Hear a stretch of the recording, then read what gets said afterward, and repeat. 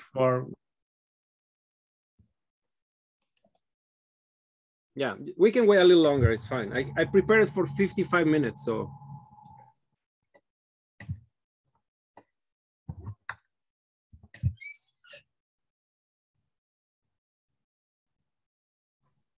So is Carl Cohen still at Purdue?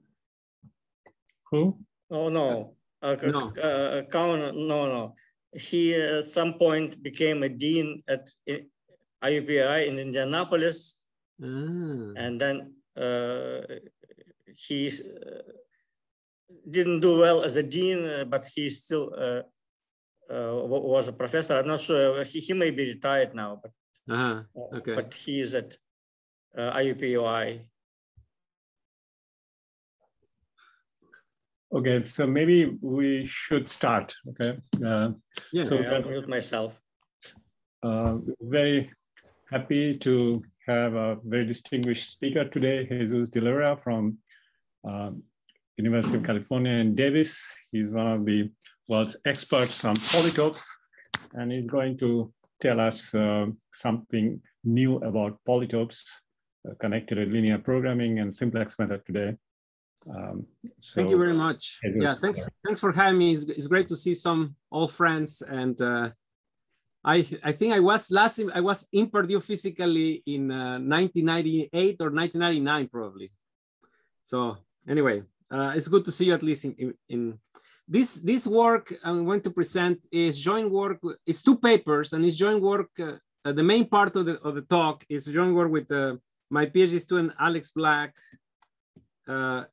Raman Sanyal, who's at the University of Frankfurt, and Niklas Ludgerhams, who's also at the University of Frankfurt in Germany. And then I will mention one other paper that we just posted with Alex, Sean Kafer at the University of Waterloo, and Lara Sanita, who's in TU and Eindhoven. So this is stories about a very famous algorithm in optimization that actually we don't understand it. I mean, there's a lot of very, very nice questions about the simplex method that we don't know the answer for. So but let me start from the beginning just quickly so I understand the problem. So the problem we're interested in is we have a system of linear inequalities or equations. You can add equations if you wish. It doesn't affect. And you want to maximize or minimize a linear function constrained on the solutions that the solutions have to satisfy these linear inequalities, right? And for computer science reasons, I mostly will talk about the case where you have the input data that describes this object is rational, all rational numbers, okay? So as you know, this is the set of possible solutions of this problem is a polyhedron, a convex polyhedron. And that's going to play a very important role. In my talk, I will assume that it's actually a polytope. So that means that this is in fact bounded. It's not unbounded, okay? I'm going to assume that. And what I want to talk about is the simplex method. It was invented in 1947 and is one of the most influential algorithms in optimization. For example, if we didn't have the simplex method today, probably a lot of things will not exist. I mean, there's a lot of, for example, the duality of linear programming was develop a lot of understanding the simplex method, and I mean many things we do today depend on simplex method. Still very popular, and anyway, the algorithm that we're going to talk about can be described for a geometry talk very quickly. So let me do that. So the simplex method, again, I'm skipping a lot of the numerical linear algebra and the very important and management of matrices and all that. But the ideas in geometry are very simple. So you have a convex region, a convex polyhedral region. And what we know is that if there is an optimal solution, one of the optimal solutions has to be a vertex, okay? So what we do is we start at some vertex, so maybe this one. And if there is an objective function, so in this example, my objective function is maybe pointing in this way. This is the objective function I want to optimize. I would like to orient the graph. So I direct the graph with this objective function, and then I can see whether an edge improves the objective function value. For example, here in this point, I can improve by going in this direction, right? So I can improve. And so if I do that, I can move to the next vertex. So I can move to the next vertex. by choosing one of the improving edges. And remember, there might be a choice, right? So for example, here, there's a choice of 2 possible edges that can improve, and so on. So I repeat this process. Now I'm in a new vertex. And again, I need to have a decision. What's the best? If there is an improving edge, I pick the best according with some criterion. This is a very important part of my talk. But I will talk more about that. The criterions are called pivot rules. So the pivot rule is what you use to choose what edge to select in the next iteration, right? And so you keep doing this until you cannot improve anymore. So let's see, I think there you are. So I think there you are, you cannot improve anymore. There's no edge that improves. And that means that you can prove at that point that you are at an optimal solution. So that's in a nutshell, the algorithm. And again, I'm skipping a lot of details. For example, another detail that I'm skipping is, you know, as you can see in this polytop, this vertex, for example, has 4 facets, four facets that come together and define 4 hyperplanes that come together and define that vertex, that 0-dimensional face.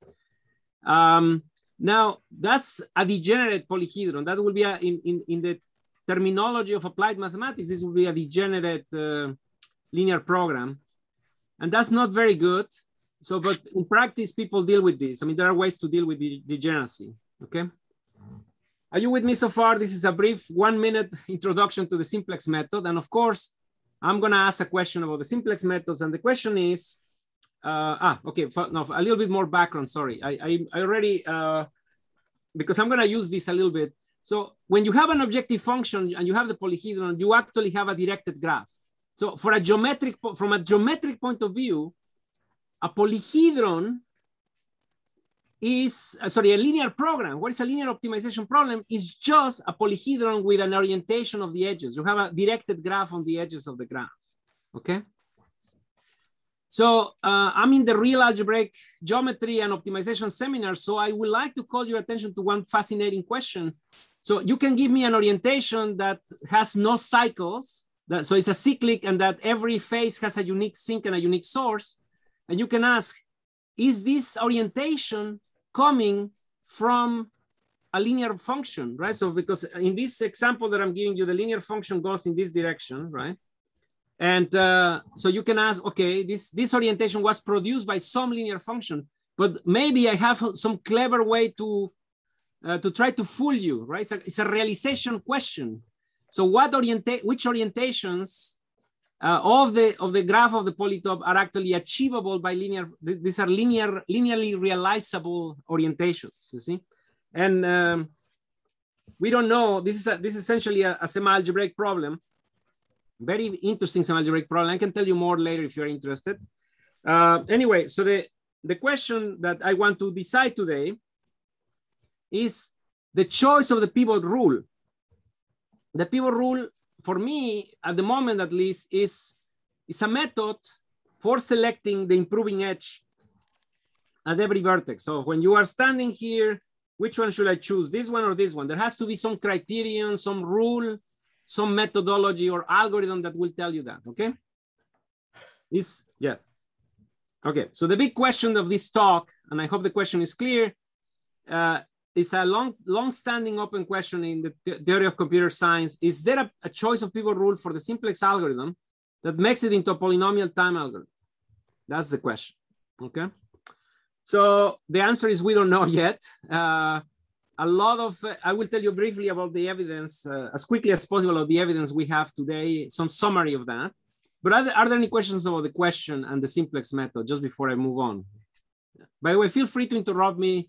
This is a small audience. I'd rather that you ask questions and you feel free to interact with me. If I don't finish everything, it's okay. But okay, so far the simplex method pivot rules behave badly. In 1972, Klee and Minty, so here's Victor Klee, my academic grandfather, and here's George Minty. They found a beautiful construction. They constructed a linear programming problem called the Klee-Minty cube. Nowadays we call it the Klee-Minty cube because it's a combinatorial cube that has the property that for a very famous pivot rule, this is the pivot rule that Dantzig invented for the first time in 1947. the Dantzig pivot rule takes an exponential number of steps.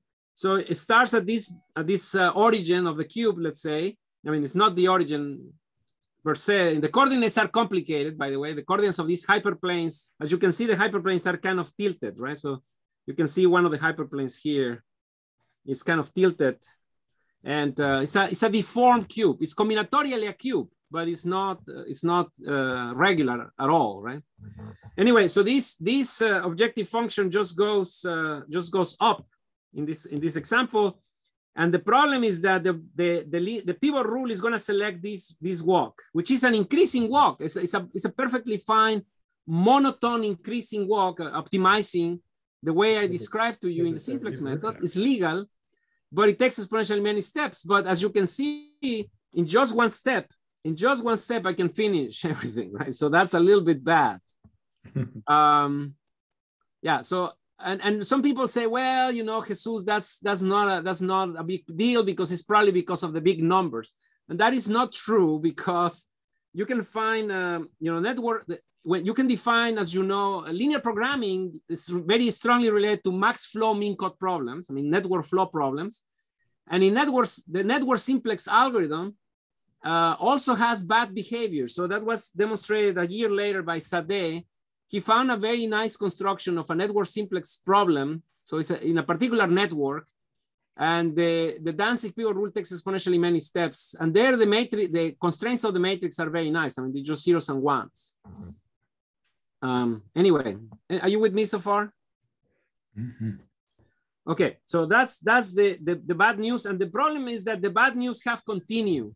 So essentially today, 2022, we don't know a pivot rule that even comes close to be polynomial. And there are so many pivot rules. I can probably spend 2 days just talking about each pivot rule. If I don't want to do that, I'm going to mention a few important pivot rules for my talk. But essentially, there's one pivot rule per person in the planet. I mean, there's many pivot rules. And so I will mention a few. I already mentioned that very briefly, Dantzig pivot rule, which was historically one of the first pivot rules created. But in my talk, I would like to highlight a few other pivot rules. For example, steepest edge pivot rule is the most popular in practice. So if you buy software, if you buy Gurovi, Simplex, any commercial software, you can be sure that they are using a steepest edge rule pretty much at the beginning of every computation, because it's in practice is very, very good. It's really very good. And you know, that's what, okay, but let me explain some of these concepts. So the greatest improvement rule is the simplest to explain, because that's the greedy. You're at the vertex and you choose of all the possible edges that improve, you choose the one that maximizes the most. You're just very greedy. You just go greedily. Okay, so that would be greatest improvement. Now, steepest edge is kind of a variation of that idea, because what you do is you choose the edge that maximizes, but you consider the length of the edge itself. So you divide by the length of the edge, and you can use, people use the L2 norm, but you can use any LP norm. For example, we use the L1 norm sometimes in our papers. And so that's a pretty very good, it's a very good rule. So it's very, very efficient. It's very simple to implement. So it's very popular. I mentioned already that there are degenerate polytopes, and the danger in degenerate polytopes is that you can actually have cycling, that you can get stuck. You don't move, you don't move, just stay in the same vertex, because there are so many representations of the same vertex, right? For example, if the vertex is like this, that there are 5 planes that come into that vertex, there are so many ways to represent the same point, the same optimal point, that you might end up just circling around the same point. And Bland, there's a combinatorial rule called Bland's pivot rule, that essentially by choosing always the least lexicographic plane that needs to leave the basis, you actually go to, you finish. You don't get stuck in degeneracies. You don't have cycling, all right? Okay, so just I want to talk about the random edge pivot rule is really good. I mean, you have a bunch of pivot possibilities. So which one do you choose? You choose one at random. You just flip a coin and you choose one at random. This may sound really stupid to you, but it's actually very good. I mean, at least theoretically, it's very good. I mean, in what sense? For many years, it was one of the most popular pivot rules for proving theorems. And some people had essentially proof, not totally exponential bounds, but they had constructed upper bounds that are, what is it called? I mean, I'll show you the bounds in a moment, but it's quasi-exponential bounds, essentially. Or so some people call them, because you have a logarithm in the exponent, essentially. Not just a, n to the d, but you have n to the log d or something like that. Okay. Jesus, can I ask a question? Sure. So I got confused. So how can you have a cycling if you have a monotone path that you're improving at every step? Yeah, of course. Let's go back to my picture, actually. Because, so it has to do, I think the issue here, it has to do with my, I was keeping all the linear algebra, right? So remember that, how do we keep a vertex in memory in the computer? Essentially, we describe it by selecting the 3 hyperplanes that define that vertex. For example, this hyperplane, this hyperplane, this hyperplane, they define that vertex, right? The intersection of this hyperplane. So that's a basis. But then there's another choice, right? I could have chosen this hyperplane, this hyperplane, this hyperplane. And when you do the numerical criteria, when you're just looking at the pure numerical criteria, you might jump from one plane. So you substitute a plane by another plane of the same vertex, essentially. And that's the creation of cycles. So essentially, you spend a bunch of iterations just in the same vertex without actually improving, right? So this is a very interesting distinction because some iterations of the simplex method might be essentially, you're stuck at a place, you're not making advances. Now, if you pick a polytope that is not degenerate, like take a cube, for example, that's not a degenerate polytope because there's essentially just one combination of planes that define every vertex, right? Yeah, like this cube here, this point is uniquely defined by this plane, this plane, this plane. So then there's an identity, a unique, if you switch a plane, you really are switching a vertex. So you don't have that problem. So what people do in practice is they perturb the data, right? They use a perturbation of the data. They use some random noise or some clever perturbation, and then they have a generic polytope, and then there's no issue with cycling either, right? But if you want to just guarantee that you're not gonna get stuck in the original representation, you need something like Bland's rule. Does that answer your question? Yeah. Okay. So now let's see. Okay, so one more. So I already told you that Sade was working on this problem. So he constructed also a pivot rule that is very interesting because it takes into account what planes you have been using to represent the vertices so far, right? And this is the so-called, you consider what is the hyperplane that has entered the least on the basis, that has been present the least times. And that's the one you pick over all the others. So that's kind of the idea. Okay, are there any questions of all these pivot rules? I'm gonna highlight one very important pivot rule that connects to algebraic geometry, that connects to many other topics, but I wanna stop here. If you have any questions of these other pivot rules or the questions of where we stand today. No? Okay, so I'm gonna define another pivot rule that was invented in the I guess this goes back at least to the 1980s to the work of Borbart. So this pivot rule is very beautiful and is very attractive to geometers, and it connects to toric varieties. It connects to all kinds of topics in algebraic geometry. So I think this seminar, you guys will like it, I think. Okay, so the shadow vertex pivot rule goes as follows. So you originally, you give me an LP, a linear program. So this is my objective function I want to optimize. Here is my polytope. I get an orientation, right? I get an orientation of the graph of the polytope. Now, I pick another objective function. Okay, I pick another objective function in such a way that if this is the vertex I'm standing, right? This is the vertex I'm currently standing. I do a projection of the polytope down to a shadow. So this is essentially, I construct a map from P to R2, right? And the map goes as follows. I just pick the projection by these two linear functions, right? And I get a shadow. So what you see here in this picture is, if I pick, there's essentially, if I pick the right objective function, I will see this quadrilateral, right? This is essentially looking at the shape of this quadrilateral. I guess if my objective function psi is going outside the slide, I will get that effect, right? Are you with me? So now, what's the advantage? You will say, well, okay, here's how you do it. Your vertex became a vertex of this polygon. Now you got a polygon on the plane, right? So your polytope became a polygon of some kind. In this case, in this example, the polygon is a quadrilateral.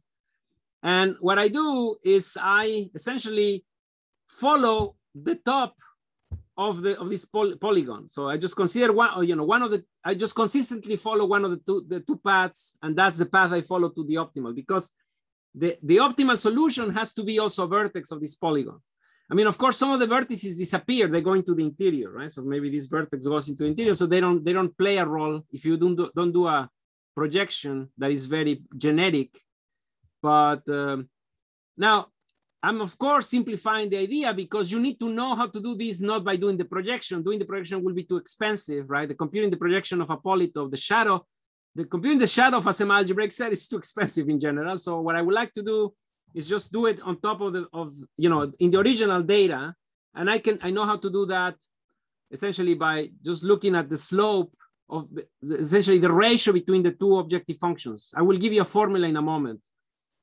Are you with me of the idea of this algorithm, of this pivot rule? I just pick the one that gives me the edge. Essentially, I have an edge that corresponds to the top path, and I follow those edges on top, on the original polytope, right? So those are the edges that I follow. Are you with me? Yeah.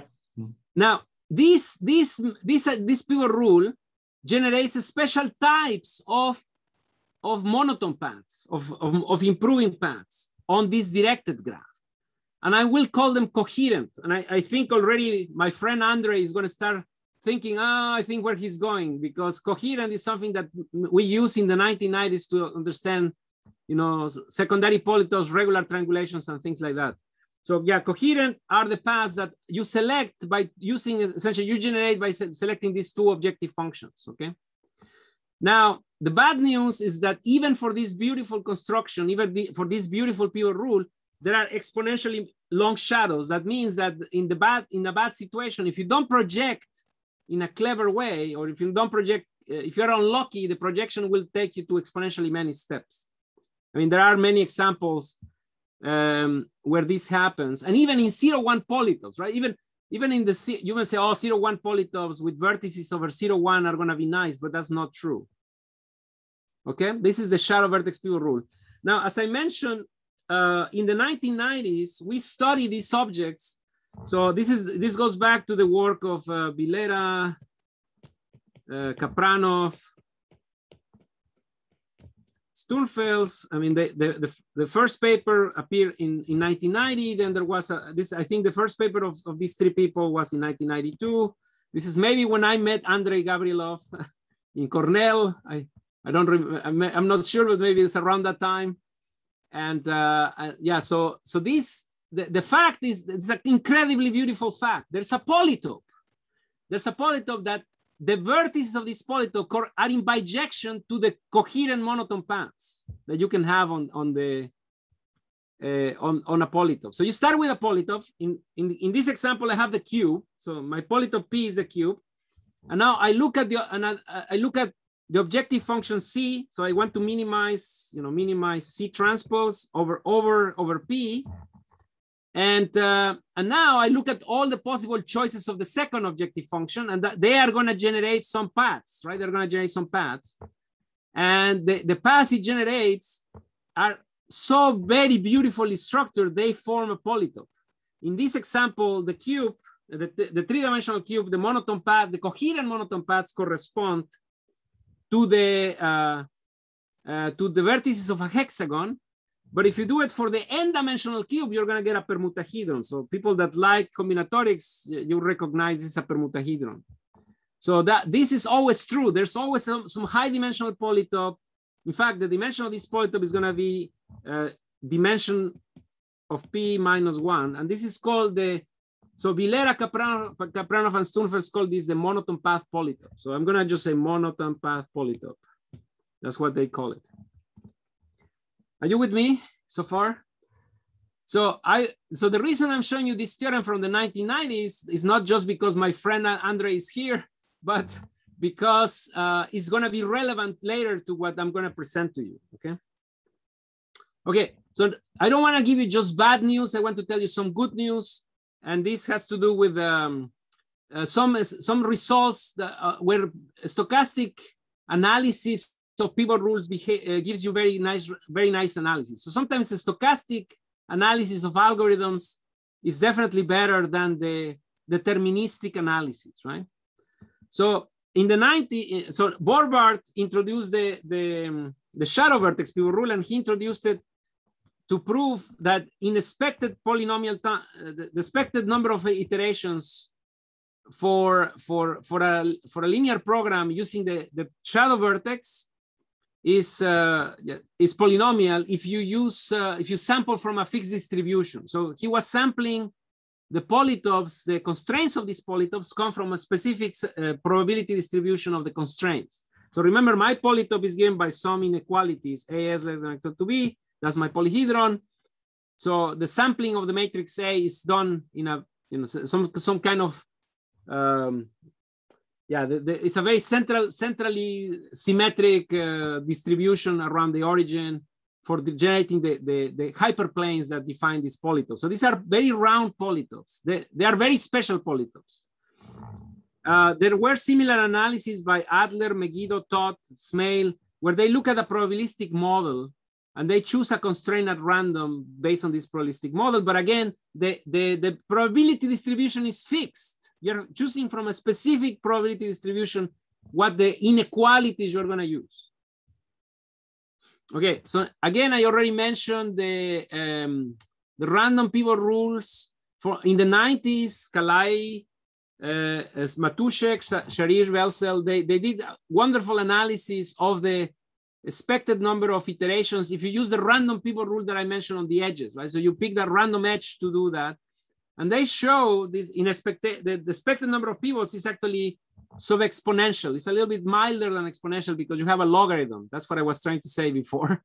And so there was some hope that you will not find bad examples, that they will be always nicer, but it's not true. There are exponential examples even for this pivot rule, okay? We know that now. And some of you may have heard about the famous smooth analysis of algorithms. So Spielman and Teng introduced this idea that instead of evaluating an algorithm by the worst case, you're going to evaluate an algorithm by some kind of you don't do the average like before, where you look at a specific fixed subdivision. Distribution, sorry, but you do the analysis with respect to the following idea. Somebody gives you an LP and you use a Gaussian noise, a Gaussian parameter noise, maybe sigma, to perturb the polytope. So your polytope is perturbed, and then you look at what happens with the perturbation. So the thing is that the diameter, so that means the largest shortest path that you can have on the polyhedron after you do the perturbation is actually polynomial in the number of constraints, and 1 over sigma, where sigma is the parameter of perturbation. Okay, so there are many improvements of this result. The most recent one by Daniel Dadouche and Sophie Huberts in 2017. But these are very nice results because they give you polynomial time, expected polynomial time behavior of the algorithms. Let me mention just one more, actually, because I don't want to run out of time to tell you my theorems. The shadow vertex pivot rule actually was proved that again, in expectation, these are stochastic results. This is not deterministic, and I would like to show you our deterministic results. If you don't use a perturbation, you don't use noise, but you have a measure of how flat the polytope is. So in computer science, we often measure the complexity of the polytope by looking at the largest subdeterminant on the matrix, right? That's a very nice measure of the complexity of the polyhedron. And if you do that, you can actually we can use a parameter delta, which is essentially the largest subdeterminant. And then you get expected number of iterations of the simplex method that is bounded by MD and 1 over delta. And I want to say this is an important comment because Sugata already mentioned this question that all these problems, because this is stochastic, everything is non-degenerate, right? There's no degeneracy here. They don't appear because polytopes, for people in applications, when you do perturbations, there's no degeneracy, right? They go away. But if you want to know the diameter of a degenerate polytope, like a 0-1 polytope, I mean, that's a tough one, like a traveling salesman polytope. What's the diameter of a polytope like that? That's a completely different story, right? Okay. Okay, are there any questions about the previous part before I move on, actually? Yeah, I want to get to our results and, okay, so some positive news that are deterministic. So one of the main results, in my opinion, on deterministic pivot rules that are positive and give you good behavior is Jim Orlin. In 1997, he proved that if you have a network simplex algorithm, he constructed a very clever pivot rule. Very, very clever, but I'm not going to have time to explain it.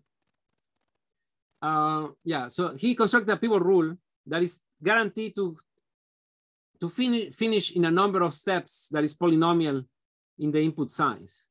So he kind of settled this question for the network simplex algorithm, right? But again, these are special types of LPs.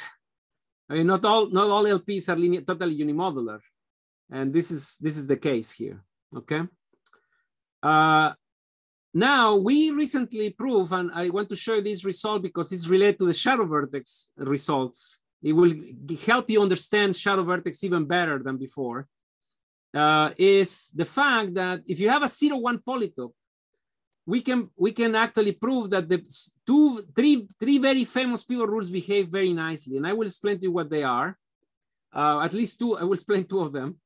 By the way, 0-1 polytopes, if you do optimization, especially if you do integer programming, discrete optimization, mixed integer optimization, that's very important. I mean, because 0-1 polytopes appear everywhere in optimization. I mean, traveling salesman polytope, the Birkhoff polytope, etc. I mean, these are important in applications. So I think understanding the behavior of the simplex algorithm on 0-1 polytopes is fundamental, and we try to give you some good results. I am very proud of this paper. Actually, it was posted in 2022 finally, actually. I don't think we posted in 2021.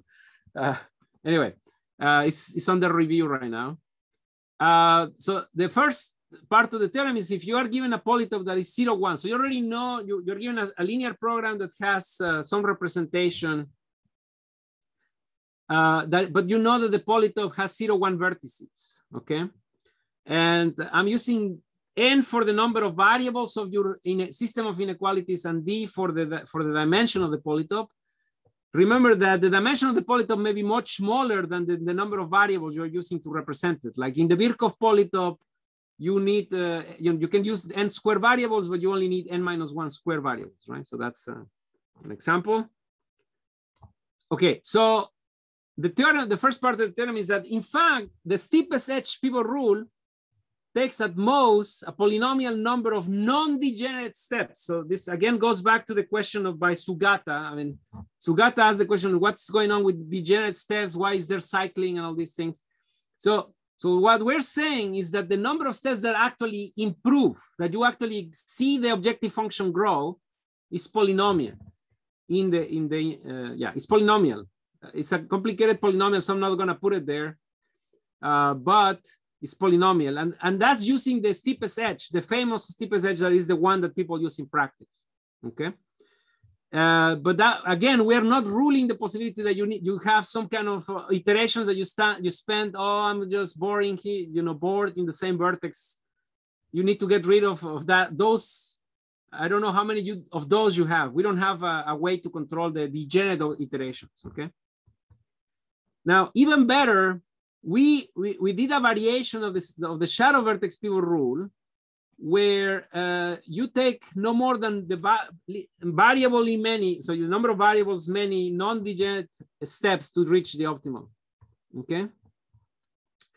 And then finally, we have an even better version of the shadow vertex pivot rule that you only need dimension many iterations that are non-degenerate to get to the optimum, okay? Are you with me with the statement of the theorem? This is our first result I want to mention. Okay, so what's the slim? So the steepest edge I already explained. You of all the edges, you pick the one that gives you the most improvement, but divided by the length of the edge, right? So you consider the length. You consider the ratio of improvement by the length. If you have a very long edge that is going to give you a lot of improvement, that's not as interesting as a small edge that gives you a lot of improvement, maybe. Okay, so the slim shadow vertex pivot rule is defined as follows. You start at a vertex, so you always need to have a starting vertex to define this pivot rule. So you start at some vertex x0, and I don't want to go into the details, but you can always find such a vertex in the phase 1 of the simplex method. So there's one way to, you run the simplex method in a special way the first time and you get a vertex to start all the iterations, right? And yeah, so you need to, so remember, when you do shadow vertex pivot rule, you need to have two objective functions. So I need to tell you how to get the second objective function because I already have the objective function C transpose, right?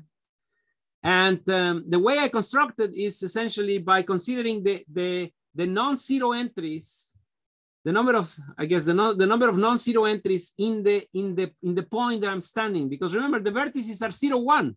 So this is going to tell me, this is some kind of count of how many entries are non-zero in the vertex that you're currently standing, right? So now here is the idea. So just like in the shadow vertex, you have a projection, right? You have this projection given by C transpose and B transpose. So that's the projection that you're going to use. And again, what's the criterion of which edge to choose? So of all the possible neighbors, so you have a bunch of neighbors going out, and some of them disappear under the shadow projection.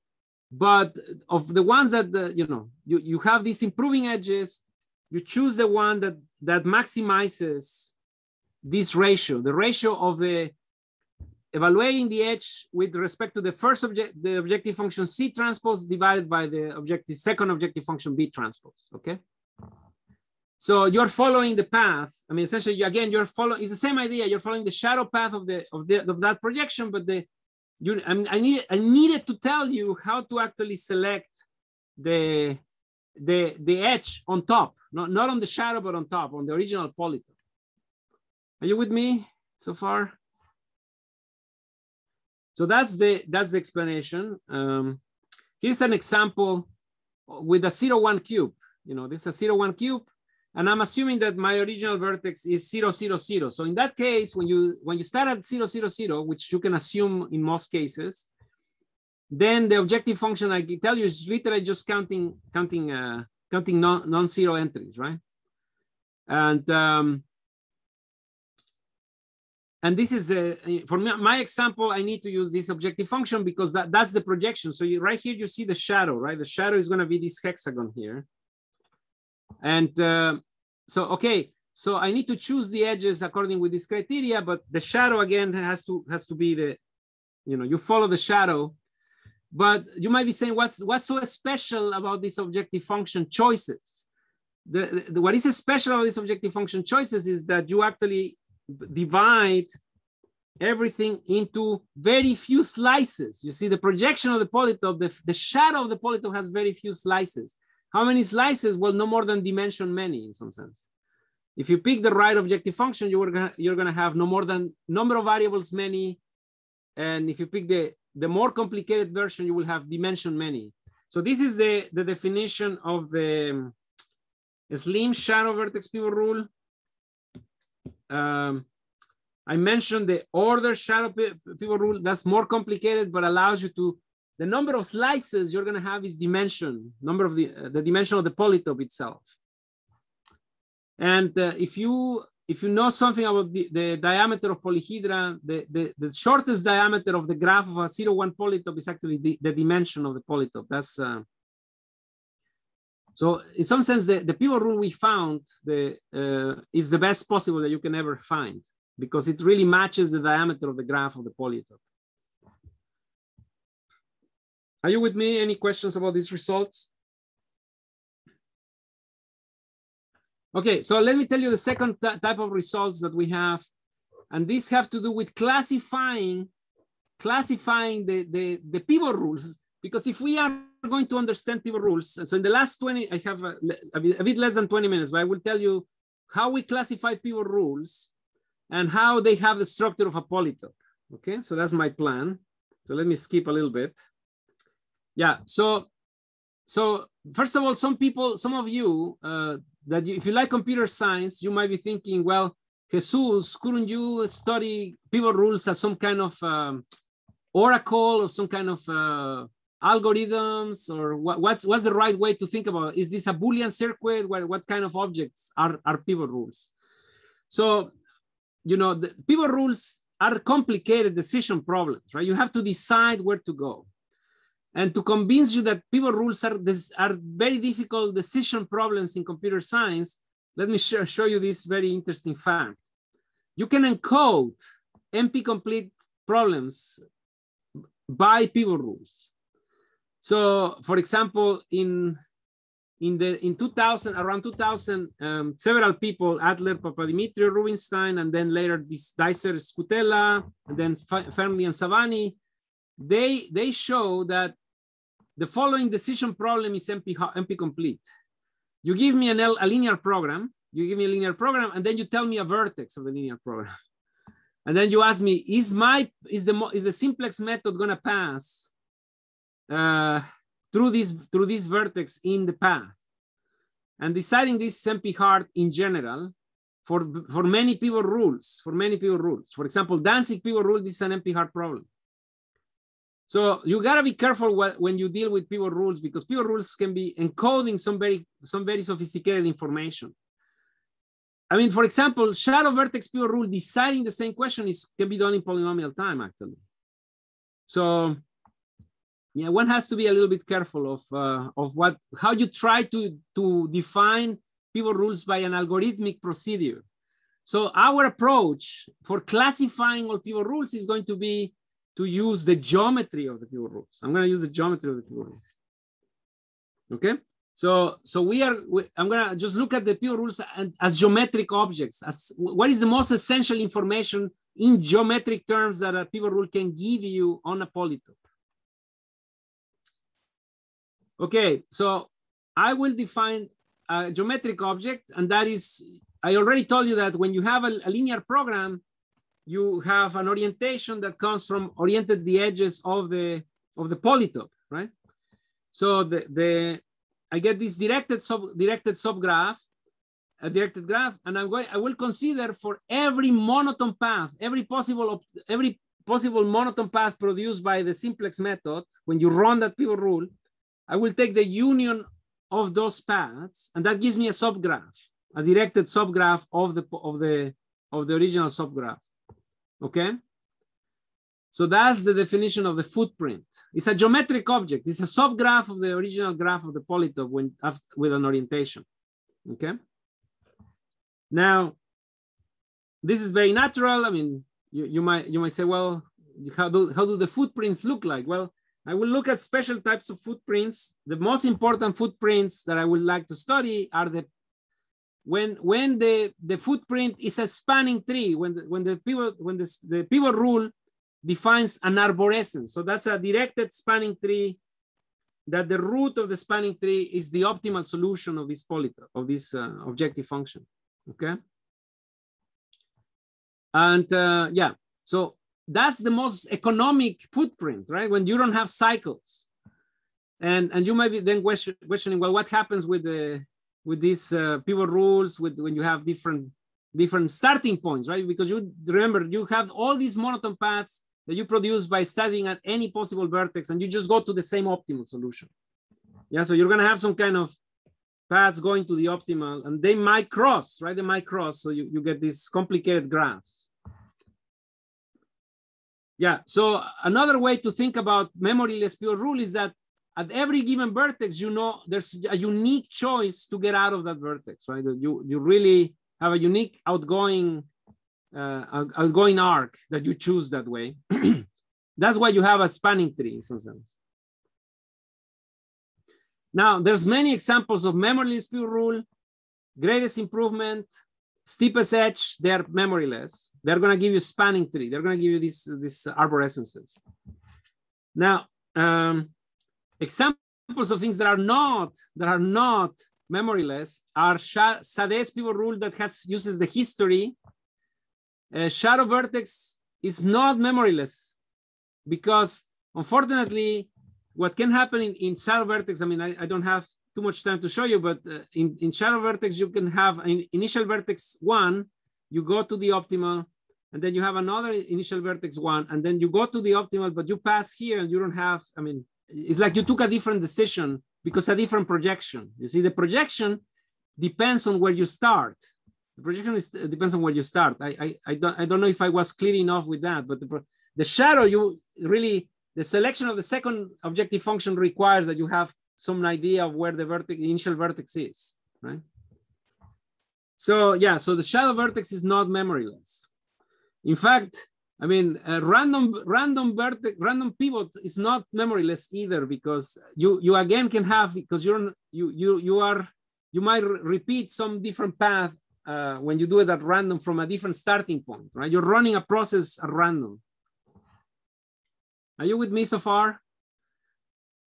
But yeah, so I only have 10 minutes, so let me just come to the punchline. So memoryless pivot rules, they look like arborescences, right? And that's very powerful for the following reason. And this, I want to argue why this is super interesting to understand pivot rules. Let me try to emphasize this important point. When you have a pivot rule that is not memoryless, you have some spanning graph, directed spanning graph that may have some cycles, etc., right? But you can always compute the shortest path tree inside that footprint. So the footprint is not a tree, it's not a spanning tree, but you can compute a shortest path spanning tree on it. And in some sense, that shows you that inside every pivot rule, there is a memoryless pivot rule that is shorter, right? That you're going to have shorter paths inside there, right? And so that's why it's so exciting to try to classify all memoryless pivot rules, because in some sense, if there's exponentially long paths for every memoryless pivot rule, then you know that all these exponential paths can exist. Even bigger paths will be in the other monotone paths, other pivot rules. Sorry. Are you with me? Okay, so far I have told you these are all pivot rules, all pivot rules. Then there are these memoryless pivot rules. And then inside the memoryless, I want to show that there's something that is a special kind of pivot rules, which I will call normalized weight pivot rules. And to define them, I just need two ingredients. I need the polytop, the objective function, and then I need another objective function called, I'm going to call the weight, and I will need a normalization. So think of this normalization as a norm. It's really, you can think of this as an L2 norm or an LP norm or something, right? So how do you choose the neighbor in these pivot rules? You choose the neighbor by, you look at all the edges that go out, right? You have all the edges that go out at the improving edges. Now the normalization, you can think of this as a norm. So you're normalizing the length of the edges to some length. And that's what you have there. And then the other objective function W allows you to sort them up. So you sort them up by by that value. So it's a combination of shadow vertex, but you have, you have an extra norm here. And what is really amazing is that these NW rules, well, I mean, they are memoryless. I mean, they are going to be, they're going to be memoryless. For example, greatest improvement is an example when you pick W equals to the objective function C itself, and the normalization is just, there's no normalization, it's just the constant number 1. The steepest edge is exactly a special case when you take the LP norm, for example. There's one special family that we really like, that is memoryless as well. It's called the max slope. And that one is when you pick the normalization to be also the objective function itself. So so this one is really a generalization of shadow vertex, because in that case, you are dividing 2 objective functions, right? You don't have a norm anymore in the denominator, but you have some kind of, you have this C transpose. So it's a generalization of the shadow vertex pivot rule. Okay. Yeah, so the bad news is that not all memoryless pivot rules are not normalized weight pivot rules. When you give me a polytope that is degenerate, I mean, or that there's not generic. So that's the bad news. I'm showing you an example here where that doesn't happen. But let me just go to the punchline, because I'm running out of time and I don't want to do that. When you have a polytope that has a perturbation, you just randomly perturb the polytope. And it happens that when you do the perturbation, all the edge directions of the polytope are distinct. And that can be done just by random perturbation of the constraints. Then memoryless is equal to the NW rule. So these two concepts coincide when the edge directions are different. And in the realization spaces, if you look at semi-algebraic realization spaces of polytopes, you can always realize this for sure in the case of non-degenerate polytopes. For example, the cubes, for sure. So this is something you can actually do. So if somebody gives you an LP, my first reaction is let's perturb the LP, but let's perturb it in such a way that you know that the edges are different. And now we do the analysis of the pivot rules of this LP. That's the best way to do it, because then all the memoryless pivot rules are NW rules. And then you can parameterize them. So in that case, you can parameterize by just 3 parameters, by just three vectors, right? Essentially, C, W, and the normalization eta. So your space of all pivot rules, or all the memoryless pivot rules, which are the most important pivot rules, has become a 3-dimensional, essentially a three parameter space. So it's a semi-algebraic set of some kind, okay? And I would love to understand this semi-algebraic set. And what we do is essentially, let me go to the punchline, because I want to state the theorem. For example, what happens when you change just the weight, W? So what types of pivot rules, what type of memoryless pivot rules am I gonna get? How many different pivot rules am I gonna get? I mean, we know that when we have a polytope, every polytope has the so-called normal cones. If you are looking at the vertices and you want to know what are the objective functions that give me these vertices to be the optimal, all those are in this. All the objective functions that give you this objective function, this vertex to be the optimal, are in a polyhedral cone. Well, the same happens for the weights. If you give me, you change the weight and you want to know how many different weights give you the same arborescence, give you the same pivot rule, the same memoryless pivot rule, that's a polyhedral cone. That's actually. And if you put that all together, that gives you a polytope. So I'm going to just state the theorem here. Yeah, so essentially there is a polytope that counts, there's in bijection to the possible arborescences. The vertices of this polytope are in bijection to the possible arborescences, all the possible memoryless pivot rules that you can have as you change W, right? As you change W. And that's the pivot rule polytope. That we call that the pivot rule polytope, okay? So that construction I don't have too much time to explain the construction. It's not very different from the construction from the paper of Vilera, Kapranov, and Sturfels. It's a Minkowski sum of some slices. So we use similar ideas going back to the 90s to classify this object, which is very beautiful to me. I mean, I was a graduate student when I was very happy to use this knowledge again. And yeah, so we can classify pivot rules, that's the message. And the classification of different pivot rules, two pivot rules are the same if they give me the same spanning tree, the same arborescence, right? All right, so I want to end, yeah, so we can do this in many different ways. But let me just say that, for example, what's the pivot rule? What's the, if you have greatest improvement, as you change W, you get, and you apply this to a cube, you get a permutahedron. So you recover some of the classical polytopes. All right, so I'm running out of time and I see Sugata is leaving now. So let me just conclude with some open questions and things like that.